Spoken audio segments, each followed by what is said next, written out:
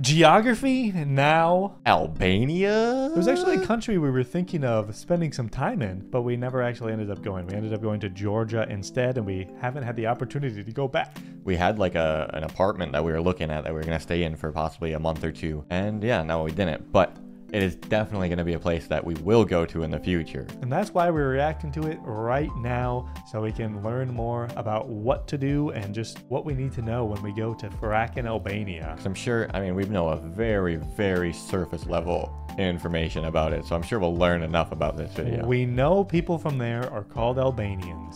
We know they have a big city. We know that it's by the ocean. And we know that it kind of is in the shape of like a tall chicken nugget. That just offended everyone I'm in sorry. Albania. You have been banned. If you guys enjoy the video, make sure to subscribe. You can also check out our travel vlog channel. We've been traveling around Asia, and we're in countries like Georgia, Italy, and Iceland in Europe. So if you want to check those out, link in the description below. If you want to see us react to more Albania stuff in the future, let us know videos you would like to see from us on here. Let's do this, Albania. In high school, there's always like that one little emo kid that just kind of keeps to themselves and sits in the corner. But then about 10 years later at the reunion, you find out they actually have a lot of friends and they're pretty cool. That's kind of like what Albania is. Okay. All right, Albanians, you're all emo? It's time to learn But you got a lot of friends. geography. Now! Now you know the drill. Before anything, let's dissect that flag. It's red. It's a really cool flag. It is. As you can see, the They Albanian have flag... like conjoined twin birds. Yeah. It makes it a bit hard for them to fly, but they get around. It just works. And they have to share all their worms and stuff. Yeah, it's unfortunate, but you know, their stomachs are actually combined, so. Oh, that makes it convenient. It's actually pretty simple. Combined stomach, but different buttholes. So It's just a red banner with a double-headed eagle emblem on top of it. The red representing bravery and courage, and the double-headed eagle is an emblem that the Albanians have claimed that they have historically used to identify themselves as a people group, even though there may be some other countries that would argue. In terms of its political geography, Albania is located in the South Balkan region, right north of Greece, south of Montenegro, Kind of looks like a Macedonia, McDonald's and chicken Kosovo. nugget tall version. very tall version.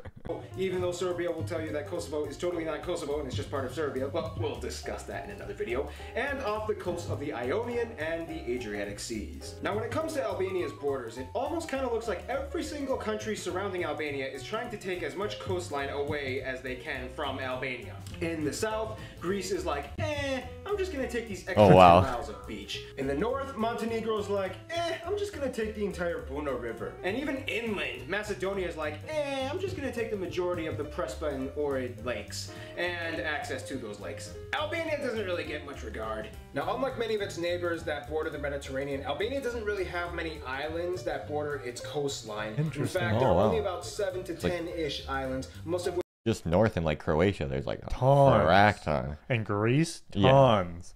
And they Weird. only have 7 to 10. That's crazy, actually. Wow. And those are some of them right there. which are small, uninhabited, or barely inhabited, like Tongo and Stilo Island in the south, which each only have one house on One them, house? and most of the other ones are basically barely even the size of an IKEA. However, a lot of them do have a lot of cool historical ancient sites and landmarks on them, such as Ali Pasha Castle on Butrint Oh, that's and cool. the 13th century monastery on Zvenes Island. Except for one, Sazan Island. Sazan Island has actually played a very crucial role in Albania's history. It was taken over by the Romans, and then the Byzantines, and the Ottomans, and the Greeks, and the Italians, and the British, and the Greeks, but the Greeks didn't want it again, so they gave it to the Italians.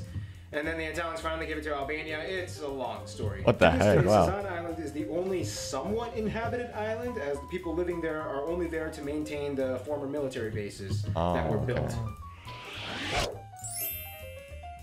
In terms of its physical geography, Albania is about 70% mountainous, with about 25% of the land being arable for agriculture and farming. Beautiful. Which, by the way, is a sector that employs about half of the entire population of Oh, Albania. wow, that's Albanians take their agriculture very seriously. In fact, for a while, they were completely closed off from the rest of the world and self-reliant. In addition to fruits and vegetables and other produce, one thing that Albanians really like to grow? Tobacco. They really? do.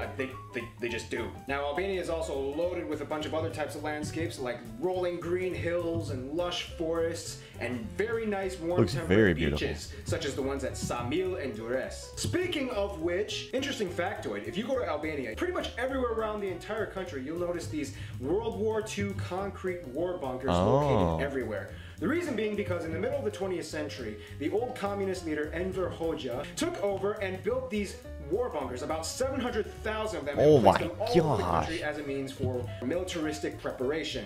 Now, of course, that costed the country a lot of money that they pretty much didn't have. I know Baldwin Bankrupt did a video and he went into them, so that's pretty epic. You can. It was a poor investment because they never really needed them. However, to this day, it's almost like a little I Spy game. When you go to Albania, see how many bunkers you can find. I spy. All right, let's go bunker hunting in Albania. Now, we'll check off every 700,000. 85%, the vast majority of people in Albania identify as ethnically Albanian. Now, there are some minorities like Greeks and Macedonians and Montenegrins as well. The vast majority of people in Albania also speak the Albanian language, which is one of the most distinguishable facets of this country. The Albanian language to this day relates to no other Indo-European language branch in the world. Really? It stands alone as its own, and it's a very unique language. Albania also has a very interesting faith-based background. About 60% of the people identify as non-denominational or secular Muslim, and about 20% identify as Christian, mostly Catholic or Orthodox.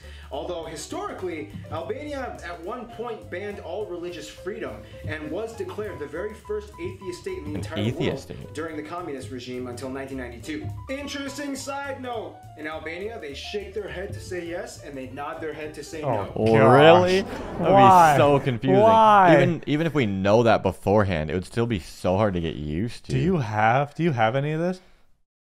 Can I get one? Oh,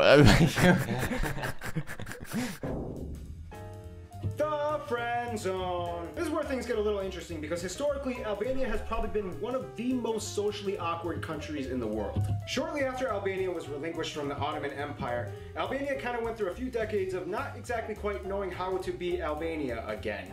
And that's when the Soviets came in. For a while, Albania was part Stalin of Albania and his again. cute little tank. And that's when Look at him. He's kind of big. How is he so big? How would he fit in that tank? He was a fat daddy. He's as big as a tank? For a while, Albania was part of the Soviet bloc. However, during the Sino-Soviet split, which is something we will discuss all that drama in another video, Albania actually decided to side with China and not Russia, which strategically may have been a bad decision. The reason being because that made China Albania's only ally in the world. And it can get kind of hard when your only ally in the world isn't even close to you geographically. And to add on top of that, in the 70s, China was kind of like, look, Albania, it was cute how you wanted to tag along, but you're on your own.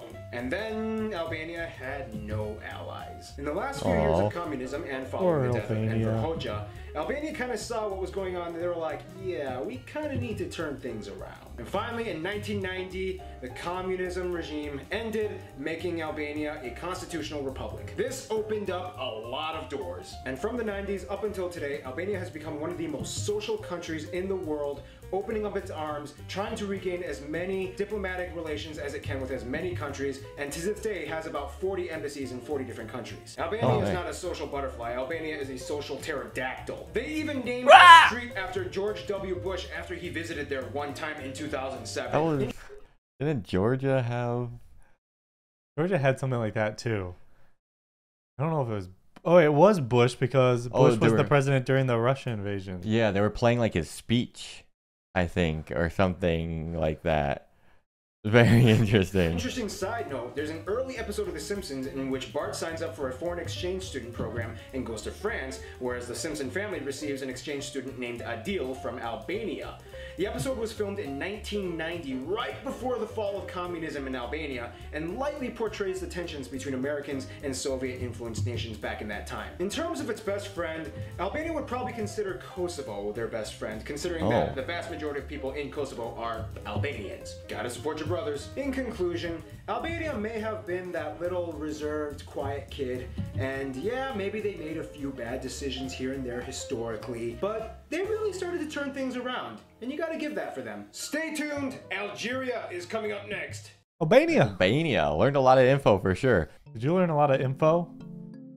Oh, dang it. Albania is a place that's like, I think on our bucket list for Europe. It's one of our up there places to go, actually. It fits our travel style a lot, which is adventurous, not too crazy like busy areas, and affordable. Yeah. So Albania and some of the, and that area of Europe is probably where we're going to be going next when we go to Europe. I'm really excited about that. There's some mountains to climb there in Albania. Another part of our travel style is climbing mountains, and there is a lot of them. Even though we're not that good at it anymore. No, we got out of shape, but let us know if there's some epic hikes we can do in Albania. For sure. Give us some videos, give us some more videos about Albania, whether it's hikes or food or culture or anything, travel-wise as well. And see you in the next one. Bye.